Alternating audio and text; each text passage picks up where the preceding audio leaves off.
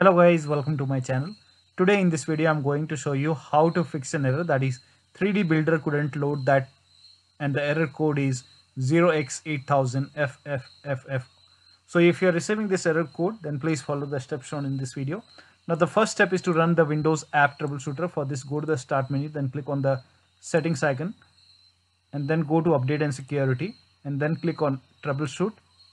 Click on additional troubleshooter.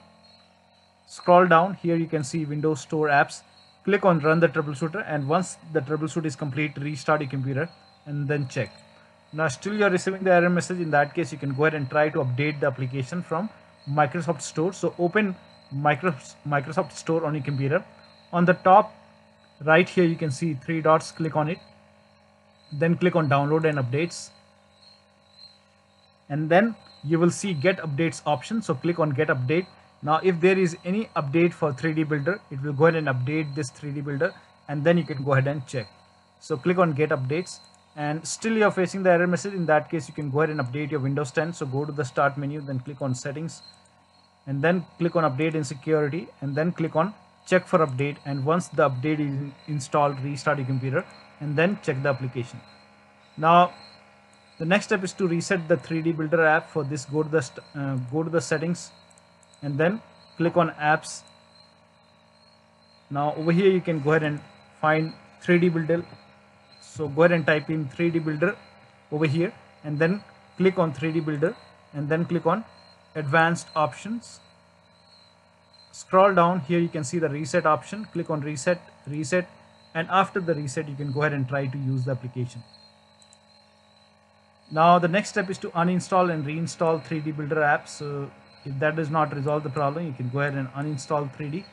So for this, go to the start menu and then open Windows 10 settings once again. Go to apps,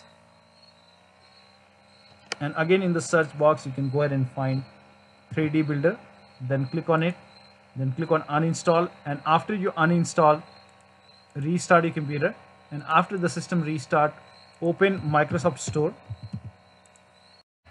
Now in the search box you can go ahead and type in 3D Builder and then click on 3D Builder, and you can go ahead and install the 3D Builder app once again from here.